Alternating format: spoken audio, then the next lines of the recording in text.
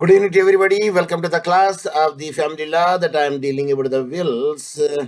And I covered to certain extent the wills that is called wasiyat. Yes, read. Okay, just a minute. Read what I put on the screen. Yes, read what I put on the screen. Good evening. What is wasiyat? Will is the Anglo-Mohammedan term for its Arabic equivalent wasiyat. Second point, concept of will under Muslim law. A will or testament or wasiyat has been defined as an instrument by which a person makes disposition of his property to take effect after his death. Third point, the distinction features of a will is that it becomes effective after the death of the testator and it is revocable. Fourth point, unlike any other disposition within the parenthesis, exemplicatia, sale or Exemplicatia. exemplicatia, sale or gift. The testator exercises full control over the property bequeathed till he is alive. The legatee or beneficiary under the will cannot interfere in any manner whatsoever in the legator's power of enjoyment of the property, including its disposal or transfer. Professor Dr. M.S. Hussain. Yes, this is what is wasiyat. We start. We read the yesterday class also, now that you have given. And wasiyat is the Anglo-Mohammedan terminology, which is equivalent to the Arabic wasiyat. And concept of will under the Muslim law is it is a testament or a will or a wasiyat. It is defined as an instrument. It is a document by which a person makes a disposition, means alienation or transferring of his property, that will take effect only after the death of the testator. So that is the thing which I want to say. But now let us, without wasting the time, and we will cover up to the sections where I put my asterisk mark. Then let us see next. Creating of life state is not permissible under the Sinila. The bequest of a life estate in favor of a person would operate as if it is an absolute grant. When you want to give the bequest for the life, the entire property should be given to it. Then only the bequest will be valid bequest. Under the Shia law, however, the bequest of a life estate in favor of one and a vested remainder to another after his death is valid. Okay, if one till the death, later on it will passes to the another person, yes, it's a valid. Testamentary power and its limits, that is a bequeathable one third. What is the power will be given to the testator to alienate the property among the strangers or among the new persons, not the legal heirs? That is only Prophet allowed one third can be allowed to give to anybody, even a stranger. So that is the last word that say Prophet Muhammad. A Muslim does not possess the unlimited power of making a disposition by will. So in the will, he could not make a power, he could not have that much power for giving the entire property to the stranger. But in the gift, a Muslim can give the entire property to the stranger, but it is only theoretical, practical, it is a nil. So there are twofold restrictions in the power of a Muslim to dispose his property by will in the testament, which are in respect of a person in whose favor the bequest is made, and as to the extent to which he can dispose of his property. So only one third can given to that person to whom he likes. Who? Testator.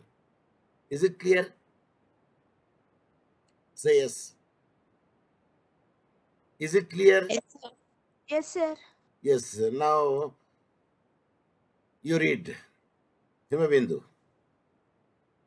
This is obvious because the object behind this restriction is to protect the interests of the testator's heirs.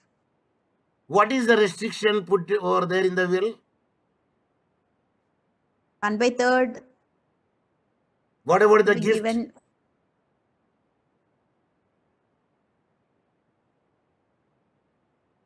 What about in the gift?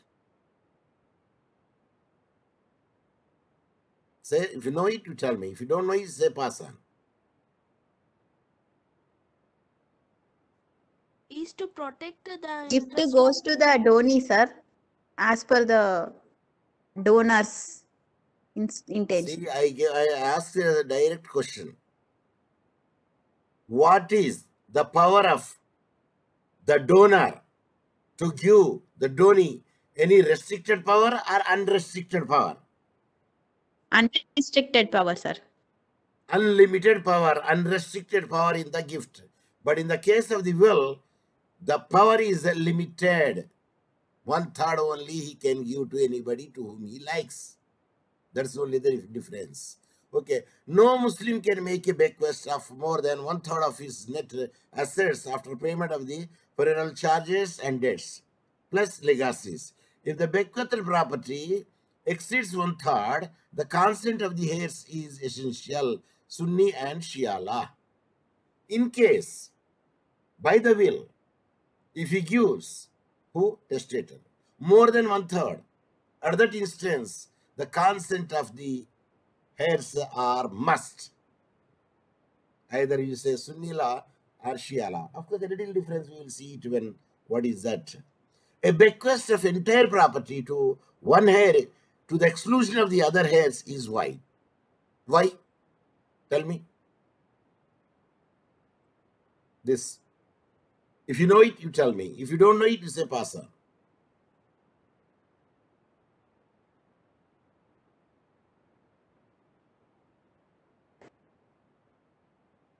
Say pass on, or you speak. pass on, sir. See, a bequest of entire property to one heir. He is having the 2-3 heirs. One cannot give the entire property to the one heir. To the exclusion means to removing, excluding of other heirs is white. So when they are having the 2-3 heirs, he could not give the entire property to the one heir, because in the bequest also you have to give as per the Quranic shares or as per the share which they are going to expect to get it, because one cannot give the more in the form of a will or any other thing, because actually will 1/3 will be given, but generally it will not be given to the heirs, it will be given to the other people. That is the equation they made for the will. Okay, where the heirs refuse to give their consent for the 1/3, the bequest should be valid only to the extent of 1/3. See, 1/3 his father can give it, but more than 1/3 not valid of the property, and the rest of the 2/3 would go by interstate succession.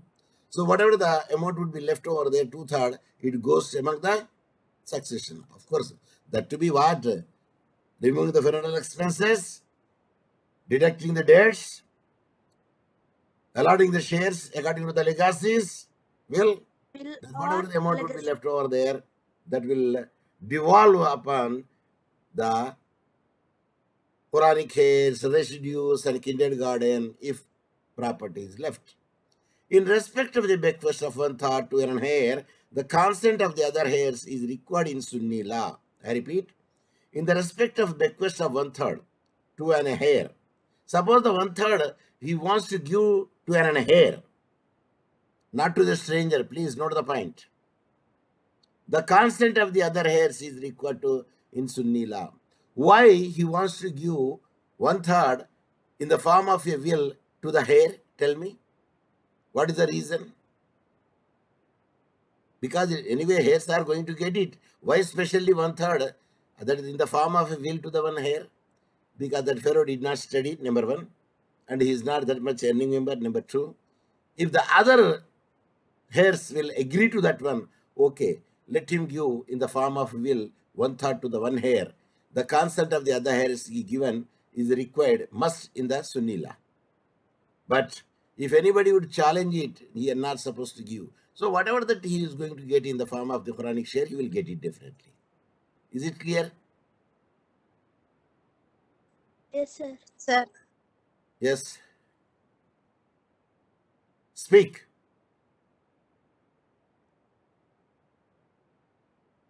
So in Shiala, a little different, but not in the Shiala. What they say, if 1/3 would be given to one hair, let them give it. It's the father. So there is no such a consent will be required in the Shiala. In case of a non-hairs means strangers, the consent of hair is not required in both the cases. Suppose if he is giving for the non-hairs, a stranger, the consent of hair is not required in the both. In the both of them, either Sunni law or Shia law, consent of the hairs not required if 1/3 is given to the stranger. So when it is required, consent of the legal hairs are required. When it is required, tell me. If you know it, you tell me. If you don't know it, say pass on. when bequest is going to only one hair, excluding other hairs, until See, my consent to question be is very taken. much clear. My question is very much clear. My question is, can the consent of the hairs are needed if the bequest is given to whom? Yes. The bequest is given to the one of the legal heir. That is the answer. Repeat. One of the legal hairs. The bequest is given to the one of the legal heir. At that instance, consent of the other heirs are needed in the Sunni law. But in Shia law, not needed, not required. But if the bequest is given to the non-heirs, that is a stranger, 1/3, neither in the Sunni law nor in the Shia law, the consent of the heirs are required. Means not required. That means neither in the Sunni law nor in the Shia law, the consent is not required when the bequest is given 1/3 to the non-heirs. That is the difference. Okay, let us see. The above rule of the bequeathable 1/3 will not apply to the case where the testator has no heirs. Suppose the testator doesn't have the heirs. Now what? Now you tell me. What will happen? There is no question of taking the consent will arise. Number one. Number two, suppose the testator died, then no heirs are there, then the property goes. If it is the residues are there, it will go to the residues. If the residues are not there, it will go to the kindreds. If none of the three would not be available, then it goes to the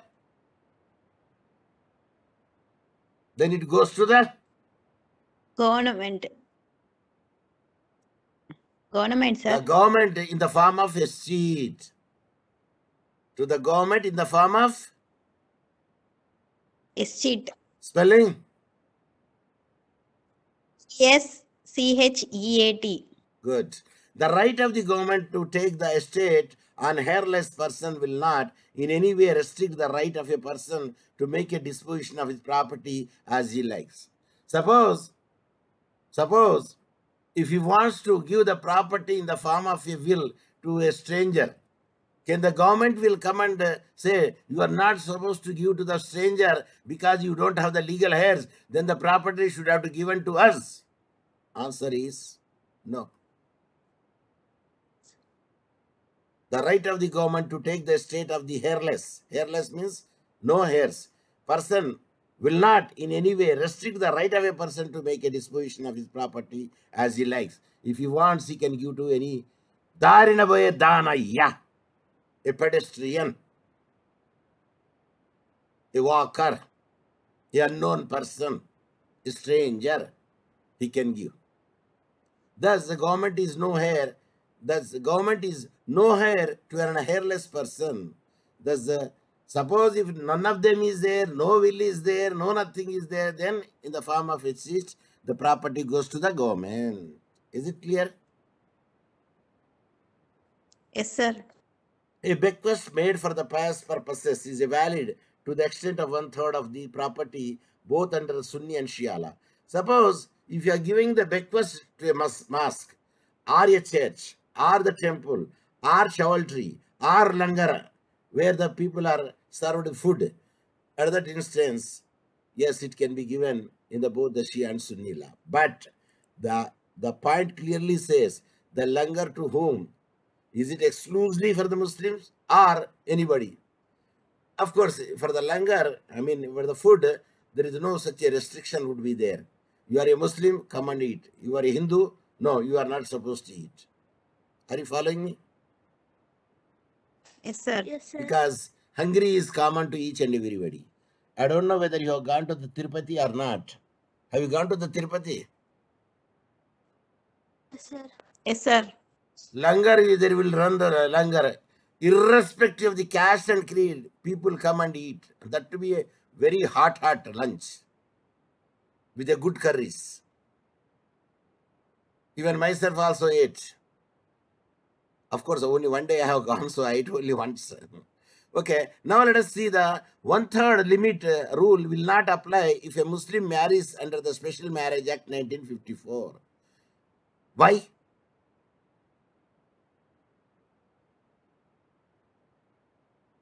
Give me the answer. If you don't know, say pass on. I will give you the answer. Because Special Marriage Act, the castes are different, sir. Special Marriage different. Act is applicable irrespective of the creed, caste, and everyone. So it is not applicable. Muslim law is not applicable over there because Special Marriage Act is a common to all. Because then he has all the powers of a testator under the Indian Succession Act. At that instance, only the Indian Succession Act 1925 rule will be applicable. So that is the point. Consent of the heirs. Consent by the heirs under the Sunni law shall be given only after the death of the testator. While in Shia it may be before or after the death of the testator also. To whom? To the stranger or to the legal heirs? Or one of the heir. Generally with one of the heirs they are going to give it, the consent is necessary. But for the stranger, he cannot give more than 1/3. Then if he cannot give over there, suppose if he wants to give the more than 1/3, then the consent should be necessary for the heirs. Are you following me? Total heirs. But who will give the consent unless until there is a vested interest in he is also one of the brother, but mother is different. Are you following me? Consanguine brother is there, our sister is there, then say, okay, doesn't matter, my father is there, my father product, let him give. Okay, here, consent by the heirs under the Shia Sunni law, he shall be given only after the death of the testator, while in Shia, it may be before or after the death of the testator, a consent could be taken. A consent must be a definitive, whether the express or implied with the positive conduct, and mere silence on the part of heir will not amount to a implied consent, where a silent is not half acceptance. So you should have to give through the mouth, his mouth, consent. Okay, of course, in the form of writing also. The attestation of the will by the heirs and acquisitions in the legatee taking possession of the property has been held to be the sufficient consent. Suppose if they agreed and sign it, it is a tantamount to the consent will be given over there. In cases where only some of the heirs give their consent, the shares of those continue, the consenting will be bound, and the legacy in excess is payable out of the consenting heir's share only. Suppose among the 4 heirs, only 2 have given the consent to give more than 1/3. At that instance, the more than 1/3 will be taken only from the 2 who have given the consent. Those who did not give the consent, that the extra amount which is not be deducted because they are not given the consent, that's why he should give the proportionate amount to the donee. Here, not donor, donee. The means legacy, legatee here. Consent once given cannot be later rescinded. Suppose once you have given the consent, okay, Dad, you can give more than 1/3 to either one of our heirs or to the stranger, and we are going to give the signature. Put the signature over there. Then it's okay. If the four out of the four, only two have given, from the two only that amount will be deducted. Those who did not give the consent, from there it will not be deducted. Similarly, consent cannot be given after an heir was previously repudiated it. See, the point is, if a person is repudiated, then there is no question of giving the consent and no consent. Bequest to the heirs and non-heirs. Where the testator makes a bequest to the heirs as well as the non-heirs by the same legacy, meaning only one instrument, in the absence of the consent of the heirs, suppose if there is no consent of the heirs are there, the legacy will not be invalid in its entirety, but will take effect with respect to the non-heirs. For the non-heirs, yes, it can be taken effective. For the heirs, it will not be taken into effective because their share is going over there, and hence they could not agree for that one. The rule is that as far as possible, a will be given the maximum effect that is capable of. So once the will is made, the maximum effect it should be given over there. Now let us see that how a will can be revoked. Revocation of a will. Yes, anyone can read this revocation of the will. Yes. Muslim law confers on a testator unfettered right to revoke his will. A Muslim testator may revoke during his lifetime any will made by him expressly or impliedly. Thus, if he sells, makes gift to of the subject of bequest or deals with the same in any one other manner, like constructing a house on the piece of land bequeathed either, would imply revocation. Yes. Now, Muslim confers on a testator. Who is a testator? Who is going to give in the form of a will. Unfettered right to revoke his will. Means there is no limit. He can revoke it at any time in the lifetime of him. Whose lifetime of? Testator. Testator lifetime of it, he can revoke it. A Muslim testator may revoke during his lifetime, yes, any will made by him expressly or impliedly. Either he made expressly or impliedly, he can revoke it both the way.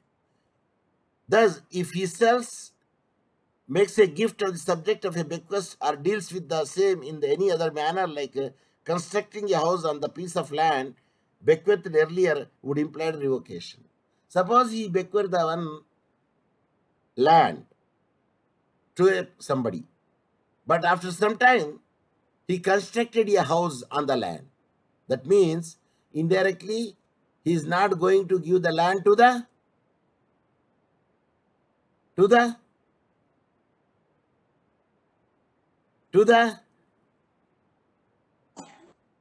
Yes. Is it? He is not going to give the land to the beggar. Legatee. Legatee means who is going to receive the property in the form of a will. Testator, testatrix with a female. Legator, male. Female?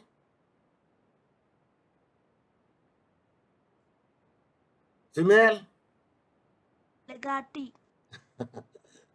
No. A person who receives called legatee. But generally we will say, if it is a male or female, doesn't matter. Is a legatee only. Testatrix only will say at the time when she is a female. When you say student, does it not applicable to the boy student or girl student? Applicable to both of them. For example, where the testator gives land to his friend under a will, but a year later gives the same to his daughter. the bequest in favor of the friend is automatically revoked. That means which is earlier would be revoked by the later act. If the earlier it is given to a friend, but later on the same property is given to the daughter, then which is revoked? First one or second one? First one is revoked, which is given to the friend. So when a testator makes a will, and by a subsequent will, next will, second will, give the same property to someone else, the prior bequest is revoked. That means which is the latest will, it will dominate. Is it clear? yes, sir. Suppose if a Muslim man is having first wife 55 years, second wife 40 years, third wife 25 years, and fourth wife 20 years, who dominates more?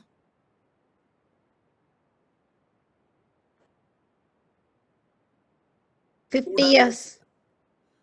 The 50 years, latest will wife. dominate more, means 20 years will dominate more. Is it clear? Is it clear? Yes, sir. In the wills also, first will, second will, third will, fourth will, the latest fifth will dominate it. So that was the thing which will be come across over there. So in this way, we can make it latest one prevail over the old one. Means old will be revoked and the latest next prepared will be in continuation. But a subsequent bequest, though of the same property to another person in the same will, does not operate as a revocation of the prior bequest. So one thing is very much clear here, but a subsequent bequest through the same property to another person in the same will does not operate as a revocation of the prior bequest. If it is a different will would be there, latest will be revoked. If in the same will, if he wants to give to some property to the other person also, then he can do so. But only some property will go to the first one and some property will go to the next one, because he did not eliminate the total. And the property will be divided between the two legatees in equal shares. Suppose in the beginning there is one legatee, but later on he made two legatees. That means the property will be shared between the two equal shares. So a legatee may be one or two or more than two also. Is it or not? Yes, sir. What about the testator? Only one. Only one. Suppose if somebody is there, okay, let him add his own will. Do they make combined? Answer no. It is not necessary that for revoking an earlier will, another will must be made. Suppose, do you think that the first will be revoked means second will you have to make it out? Not necessarily. The first will, you wrote that the property is, the land is given to the friend. The same land, you constructed a house there. That means the first will is revoked. Not necessarily one should have to write the second will. Is it clear? Yes, sir. Yeah. So, death of a legatee before the operation of a will. So, what will happen if the legatee who is going to get the properties died first? Not first, died first, died. Then, read this one. Yes. Read. Under Sunni law, where before the will can operate, the legatee dies, the bequest will lapse and the property bequeathed would remain with the testator and on his death will go to his heirs in absence of any other disposition by him. Yes. Suppose if the testator has given the property, bequeathed the property to the legatee, but the legatee died without having any heirs, that means the property will be returned back to the testator. Suppose the testator dies, later on it goes to the estate. In case If the testator wants, he can also make another will, see that the property will go to the somebody else instead of coming to him, because he already gave the property to somebody else and he doesn't want to again retain the property. So under Shia law, the legacy will lapse only if the legatee dies without leaving an heir, or if the testator, after the death of the legatee, revokes the will. So in the Shia law, suppose the legatee dies over there, if there are legal heirs to the legatee, they will succeed it under Shia law. But after the death of the legatee, revokes the will. But only the thing is here, after the death of a legatee. So the legacy will lapse only if the legatee dies without leaving the heir. If the testator, after the death of the legatee, revokes the will. If that doesn't have the heirs, automatically it revokes the will. However, if the testator, even after the death of the legatee, does not revoke the will, or the date of operation of the will, the benefit under it will pass to the heirs of the legatee. In case that he did not take the property over there after the death of the legatee, then the legal heirs of the legatee are enjoying it, then let it be enjoyed. So it will be said, because in the Sunni law, it will be come back to him. In the Shia law, if he doesn't have the heirs, then only it will be returned back to the testator. So rateable abatement, let us see. What is the rateable abatement? Where a bequest more than 1/3 of the property is made to or more persons, and the heirs don't give their consent, the shares are reduced proportionately. Suppose more than 1/3 is given for the people, but for the heirs, they are not giving the consent to give more than 1/3. At the time, proportionally, rateably, it will be reduced till it reaches to the till it reaches to the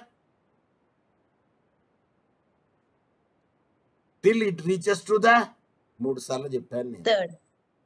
1/3. Why you are taking that much time? Because in any case, when you place it, you should not cross 1/3. Or in the other words, the bequest abate rateably. The above rule applies in the Sunni law only. That is the definition. Of course, there is a light difference that you will find in the Sunni law of the bequest and the Shia law of the bequest. So now let us see the definition of a will. Bailey definition is different. A will, conferment of the rights, property in a specific thing, or a profit of an advantage in gravity of the take effect on the death of the testator. In the first class, we read how they defined it. And Fatwa al-Maghri, and they defined will is a legal declaration of the intention of the testator with respect to his property, which he desires to be carried out into effect after his death. So that is the declaration made by the testator after the death of him, how the property will be devolved. That will be written over there in the form of a will. So if you see the gift hiba, the gift hiba definition is different. Here, hiba is the transfer of tangible property without consideration. In the Faizi, it is the immediate and unqualified transfer of the corpus of the property without any return. So a little distinction that we will find between the gift and will. So now, as to the completion, a will is actuated after the death of the testator. Before it cannot be opened.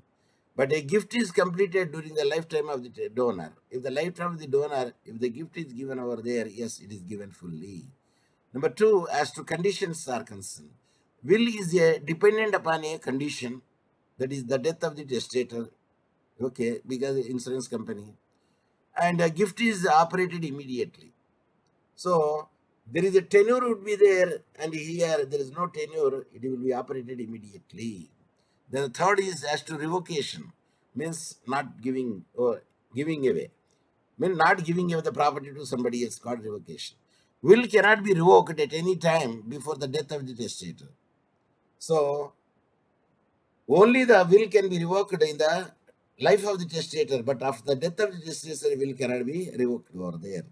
Number gift Gift after delivery, the possession is usually irrevocable. If once the gift property is given, the possession is given to the donee, then it is highly impossible to retrieve back the same property back.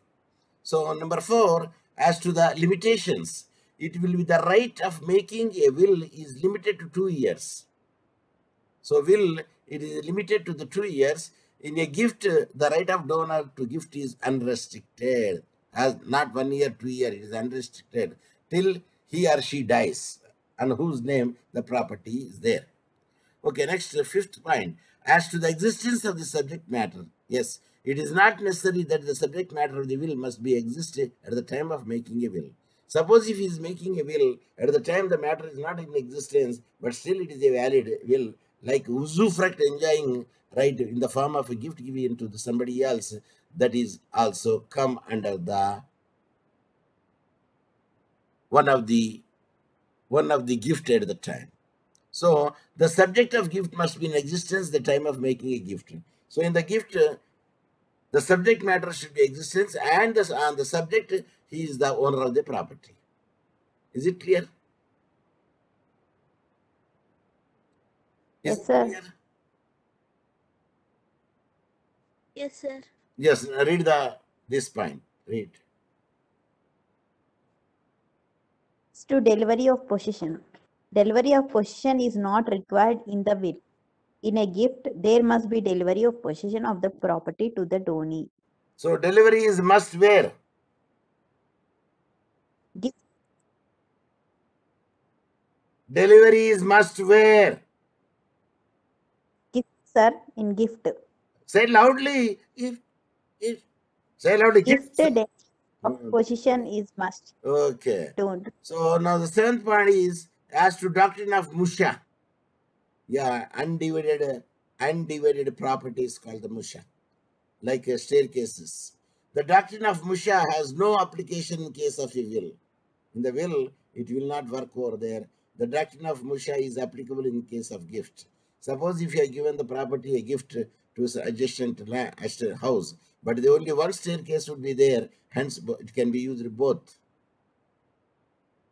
testator as well as the will legatee.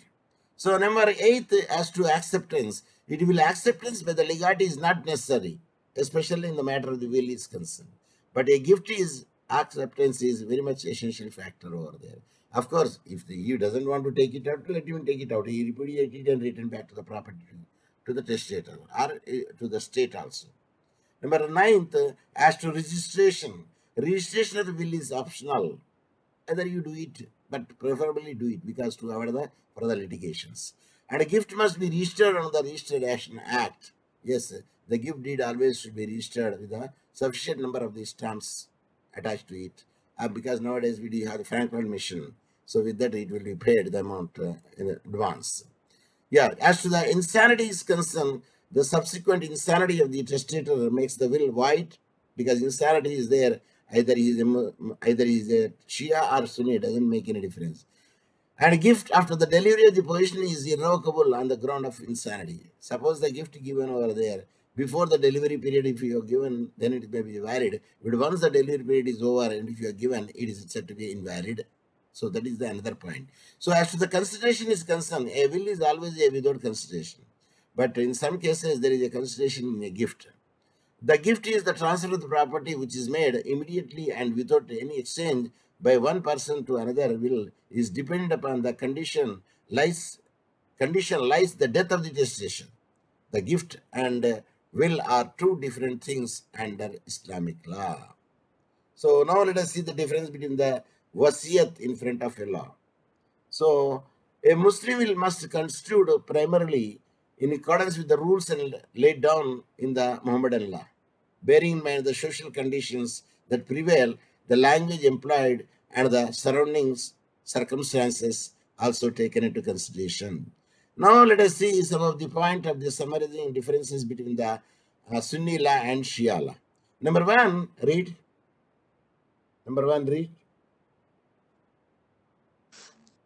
Number 1, in Sunni law, the bequest to an heir is invalid. even to the extent of 1/3 of the total property of a testator, whereas in Shiala the bequest to heirs is valid up to the extent of 1/3 of the property. Yes, these are the things we will come across in the difference between the two, and I believe that you got the point. In the Shiala, the bequest is to the heirs valid up to the extent of 1/3 of the property only, but here the consent will be given over there. It can be more than 1/3 also. The consent of the heirs must be given after the death of the testator in Sunnila, but in Shiala, the consent of the heirs may be given or before or after the death of the testator, as we read earlier. The bequest is the favor of a child in the womb of his mother is valid provided if she is born within 6 months, making a will in Sunnila, but it is up to 10 months under the Shiala. 6 months under Sunnila, and 10 months in the Shiala. And the fourth one, a will by the testator who later commits the suicide is valid in Sunnila.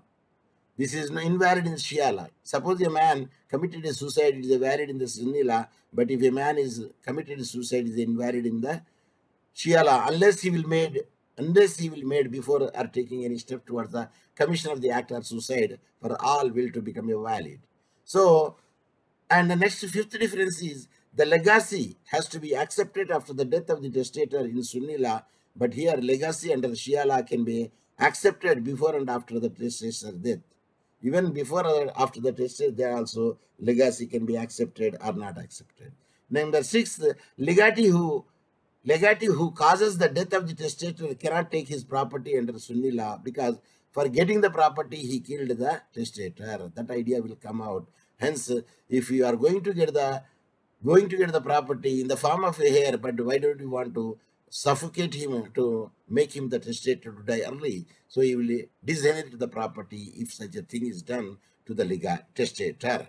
Sunni law, that is there. Under Shia law, if the death of the testator was caused by the legatee accidentally, then the property can be taken, but otherwise. Suppose intention is there, intention not is there, then the property will be decided regarding the intentional act or unintentional act, and proportionally it will be given. Next, seventh is under Sunni law, if the legatee dies before the testator, the legacy lapses automatically. Under Shia law, if the legatee dies before the testator, it goes to the legal heirs.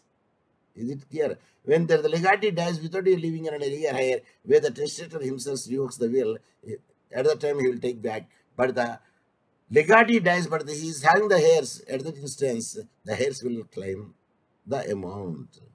So number 8, where the bequest is more than one person in excess of the valid of 1/3, at the time the proportionate rateable interest would be made, and the proportional amount would be given to him. But in any case, the property is made the addition, you should not cross more than one. In Shiala, it is the rule of the chronological priority that is applied in determining the distribution of the 1/3 property. I say strip, I say doctrine of representation. So doctrine of representation will come in the representation will be there in the Sunni law. Doctrine of strip is there in the Shia law. Okay, therefore, a will in a Muslim law is a divine disposition of the property, because it is a divine disposition, because nowhere it is written over there. No, it is only help to those who doesn't come under the Quranic heirs or registered kindred. The object of the will is twofold. Firstly, it prevents a person from interfering or defeating the claims of the lawful heirs. So the restriction of the 1/3 ensures that at least 2/3 of the property must be enjoyed by the legal heirs. Secondly, by permitting the testator to bequeath 1/3 of the property, or she is empowered to settle just claims of the even stranger, other relatives, and who are not their heirs. So, not to disinherit the legal heirs, the 1/3 should only be given to the stranger. So, now let us see a will might create a dispute among the family members who are not mentioned in the will. In such a case, gift deed can be used. Similarly, a gift can be acquired immediately, so it cannot be changed in the case. A will is a better option, and it is not acquired immediately and can be changed. Hence, both these documents have their own pros and cons, are equally important for transferring the estates. So it is up to the executor to choose between these two. Executor means a person who want to execute the proportionate amount of the proportionate amount which is given in the Quranic heirs should be given proportionately to the legal heirs. So these are the things which I want to make it out in the today's class, and we did it successfully. Will and type of will, and they can say requisite of the will. Is it or not? We did that also. Requisition. Yes, sir. And we also did it the distinction between the gift and will. That is the distinction we have seen. And we also seen the distinction between the Shia law and Sunni law regarding the wills. Will. So this I have gone to the insurance. No, this is not the insurance. That is about the Muslim law. So if you happen to see the syllabus of the Muslim law, which I already put it over there, but I don't know where it is disappeared when I was moving the things. Yes, I made it open, the red highlighted one. You please see wills, meaning of will. Yes, hidayah, and we have seen the other renowned persons will also. How it's a requisites of the valid will. What is the essential condition for the valid will? And revocation of will, when your will can be revoked. And distinction between the will and gift. We just now we did it, and with the last we did the difference between the Shia and Sunni law with the wills. So tomorrow class is